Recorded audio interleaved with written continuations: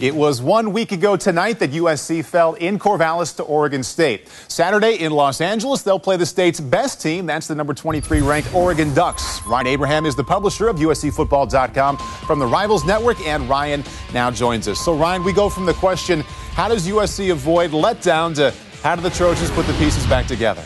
Yeah, Paul, the USC didn't fall that far after the loss, but it is time for Pete Carroll to circle the wagons and get this team going. I mean, the reality is USC is only 10-5 in their last 15 games in the conference. So if they want to make it to another BCS bowl game, they're going to have to make a good run and start off beating Oregon on Saturday.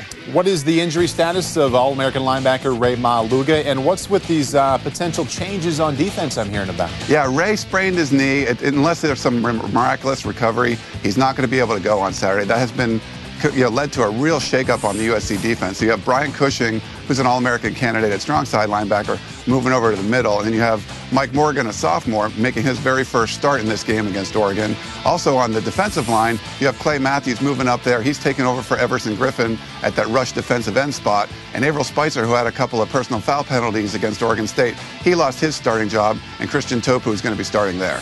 And 6 quarterbacks after Dennis Dixon. The preparation for whoever's lining up where on defense has got to be a lot different for this Oregon team than it was last year. It is different. I think the one thing Dennis Dixon brought was he was such an efficient passer. And, whoever Oregon lines up at quarterback, they're going to be mobile, and they're going to get the ball around. I mean, they're one of the best rushing teams in the country, and they have that two-headed monster at running back. So they're going to have a good ground game. The one drop-off at quarterback will be you're not going to have the same kind of efficiency that Dennis Dixon brought to that offense. As for USC's quarterback, Mark Sanchez, he was the starting QB in the loss at Oregon a year ago. How is he a better quarterback right now? I think now Mark Sanchez is a better quarterback just because of his leadership skills. I think over the summer, everyone kind of rallied around Mark, and he's got this great personality, and everyone just loves his energy and his fire on the sideline. So I think when he was the starter last year, he was more a replacement for John David Booty. Now this is Mark Sanchez's team, and he's the leader of these guys. All right, Ryan Abraham, thank you very much.